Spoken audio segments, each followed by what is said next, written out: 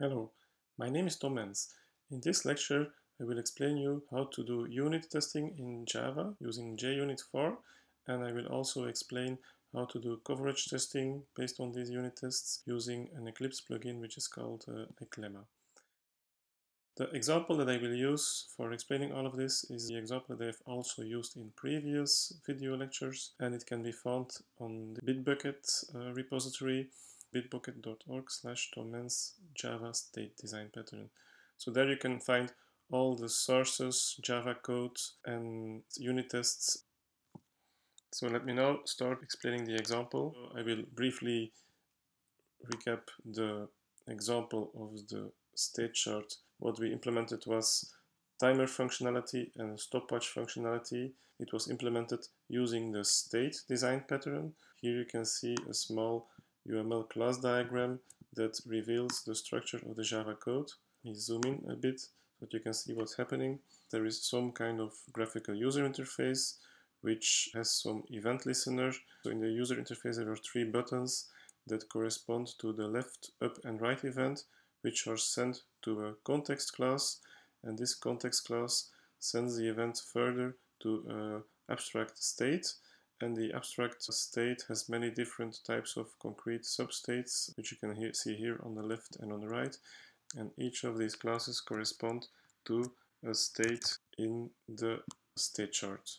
Now, all of this has been implemented in Java. So let me go to the Eclipse environment. You can find all the Java classes, which are also stored on Bitbucket if you want to look at them in detail. And now what we want to do is start writing unit tests for them. So the goal is to write small tests that allow us to test the behavior of this application. Before doing so, however, let me explain you the notion of code coverage. So here I have already installed the Eclipse plugin Eclema, and with this we can test the coverage of a Java application. So it opens the graphical user interface, and while the application is running, all possible calls to classes and methods will be captured so that we can see which fraction of the application is actually being executed. So let me just start running the application a bit. I'm going to set the memory of the timer. It's done. I'm going to run the timer, put it on pause, run it again, changing to the stopwatch mode, run the stopwatch, reset the stopwatch, go back to the timer mode, it starts ringing, let's reset it, and then we go back to the stopwatch mode, we run it again. And so there we have a specific execution of the chronometer functionality with stopwatch and timer behavior. So now what is the result of this in terms of code coverage? What the tool has generated for us is the coverage of the application. So apparently 90% of the code that has been written has now been covered during the execution, and it can be subdivided into the different packages. So here we see that almost all of the packages have been executed to a very high percent, and we can see inside which classes have been executed and which fraction of the classes. Everything that is shown in green has been executed, everything that is shown in red has not been executed. So here, for example, we see some exception that has not been caught. So let me just show it with another one. Okay, apparently there are two static methods, getTimer and getMemoryTimer, that have not been executed. So that's about coverage. It allows you to see when you're running the code, is there any obsolete code left, or is actually all of the code being executed. So now the same idea can also be applied for unit testing. So I will come back to this coverage testing later, but first of all, of course, I need to introduce unit tests. Let me first start by creating some unit tests. So the first thing I will do is to create some new package in which I would like to store my unit tests. So I will give it the name multichrono.tests. Now in this new package I can add a unit test file.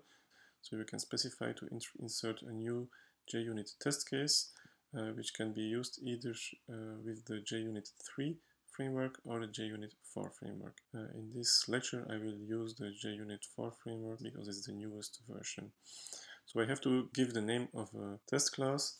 Let's call it just test scenarios. Apparently JUnit 4 has not been added to my build path yet, so Eclipse automatically suggests to add it. And now we see that already some template code has been generated. We have an annotation which is either before or test. Before will contain the code that will be executed before each test is launched, and test is a method that contains the test to be executed. In order to run the test, I will have to start configuring everything that's needed for running the test. For example, I will have to set the context of the state machine. Of course, I will have to define first this variable, which I import from some other class. I can start implementing the test. So this is a very simple example of a unit test. I will take two values, two objects in this case, and compare them with each other using the assert same predicate, which will verify if the two objects refer exactly to the same object. To run this test, I simply check run as, and then here it automatically recognizes that it's a unit test because we have the necessary import statements from JUnit, and then the JUnit testing framework will automatically run this test, and it will succeed if the test is okay, took 0.001 seconds, or it will give a failure if the test assertion is false, or it gives an error if during the test something unexpected happens. So let me just show you what happens if here you would have made a mistake. For example, suppose that here we thought that the initial state was not idle timer but running timer. In that case, I run the test again. Then we indeed see a failure because the assertion is not correct. Here we can see the problem. The assert same expected an object of type running timer, which is the first parameter, but the object that was returned was an object of type idle timer. So this is the source of the test fails because we do not get the response that was expected. Now we could also write some other tests here. For example, we know that if we are in the timer mode, that we have two variables, memTimer and timer, that need to have some value. So I will check if the memTimer value, which is stored as a static variable in the active timer state, has the value 0. Again, I need to import active timer first, and the same for assert equals for the memorized time, which is also stored as a static variable in active timer. So in this case, I'm just verifying if two values are the same. I can run my unit test again. The test still succeeds. I can also, of course, decide to split this into separate tests. And then, of course, I have to give another name for each test method. By convention, we always prefer to put the name test as a prefix for each test method. So now, rerunning the test again, we'll run two tests, one test method each, which in this case both succeed. Now, let's have a look at the test coverage. What is the current coverage of my code using all of these unit tests? The unit test runner will run all possible tests, and the coverage framework will start looking at which are the fragments of code that have actually been tested. And here we can see the results. The results are pretty bad, which is of course normal because we only have written two tests yet. Okay, of course, all the tests give 100% because all tests are executed, but in the rest of the code we see that most of the packages are very lowly tested. For example, the graphical user interface classes have not been tested at all. The timer states have been tested to some extent. It was only idle timer that has been tested, but all of the other states have not been tested yet. And the same is true for the stopwatch states, where there's only one that has been slightly tested. You can look at which are the parts of the code that have been executed, and again we can see in red those parts that have not been tested yet compared to those parts that have been tested. So now the goal of this coverage testing is to try to increase the coverage of all code to make sure that as much of the code has been tested. Of course, reaching 100% of coverage should not be a goal by itself. It's much more important to write tests that are of high quality, so tests that actually do something useful. So let me now go back to the code and give you another example of a test. I would like to test some useful behavior. So for this, I'm going to add another test in which I'm going to do a small simulation of my state machine.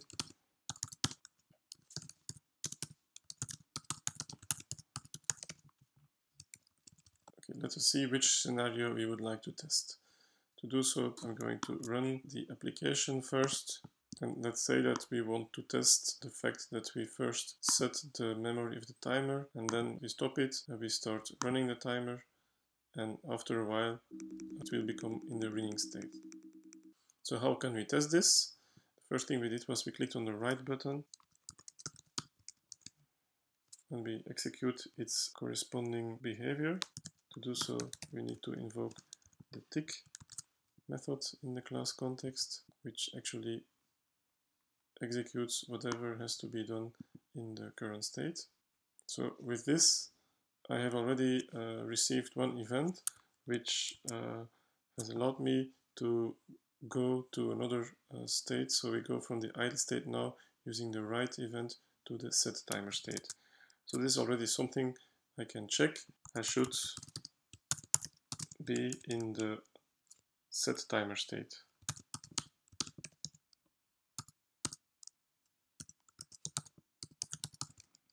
So my current state should have become the set timer state. When we run a test, we see that indeed this test scenario succeeds because we see a small v here, but now we see something other strange happening. Another test that succeeded before now fails. So what happened? In fact, our tests are not completely independent one from another. The problem is that whenever we start running one of the tests, the static variables are stored somewhere in active timer and their values may be modified and thus may affect the results of other tests. So this is a typical example where we need to make use of the before method, which is a method that will be executed before every other test. The source of the problem here is in fact that while we are running the state machine, it is possible that the values of the timer and memtimer variables change, which is the case here. When we go to the set timer, we are starting to initialize the value of the memtimer variable, and because of this it will no longer be equal to 0 here. So to solve this, I have added an extra method in the abstract timer class, which will reset the initial values of timer and memtimer to 0.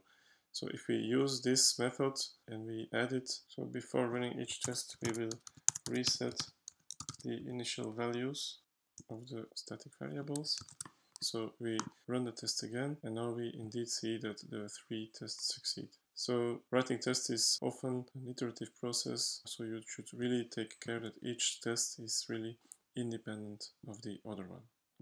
So now let me write one more test for a part of the code that has not been covered yet at all. In particular, the graphical user interface, because we see that there is 0% of coverage. So I'm going to add a new test class. Let me call it test graphical user interface. I will of course have to define a variable that represents this graphical user interface.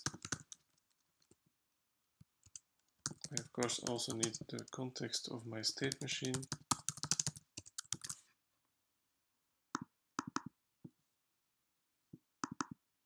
And I have to initialize them before each test. So I define a context and I create a new Swing graphical user interface with this context.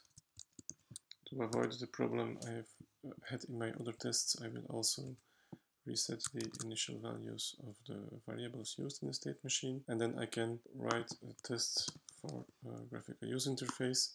Whenever my user interface is updated, for example, because in my context a certain event was received by clicking on the right button, in that case I should check that in my user interface, the text labels of the buttons actually correspond to those texts that are received by the context. There are 3 buttons, B1, B2 and B3, that all have some text label, and this text label should be the same as text that is received by the context by method getLeftText. For the first button, getUpText for the second button, and getWriteText for the third button. Here we can see it indeed that the text of the first button should be the one that is received from the context.getLeftText, and similar for the other buttons. We can do this for the first button,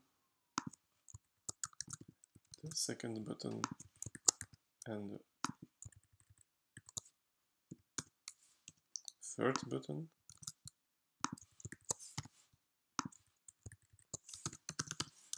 And if I again run my unit tests, so now there are 4 tests that have been run in 2 different classes, I see that the test has succeeded. If I would have made a mistake, for example, I would have switched the buttons B2 and B3 here. In that case, of course, the test would have failed, because we see that the label of one of the buttons is not the one that is expected. So we have added this other test, so normally this should have favorably increased our test coverage.